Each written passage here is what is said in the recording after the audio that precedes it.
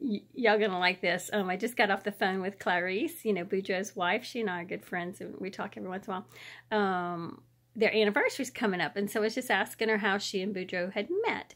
And she said they met when they were in college, and she said when Boudreaux was still painting portraits. I don't know if y'all knew this about him. He paints beautiful portraits, and when he was in college, that's pretty much what he did to make money, you know. And she said she had seen some portraits that he had done, and she found him. She said she was dating somebody else at the time, so she had a special request. She said she found him, and she asked him if he would mind painting her, but painting her in the nude.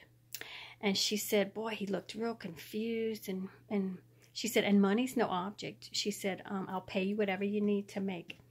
And he said, well, man, I'm going to have to think about that. He said, because, well, you know, I could probably do that, but I'm going to have some place to wipe my brushes. So you mind if I leave on my socks?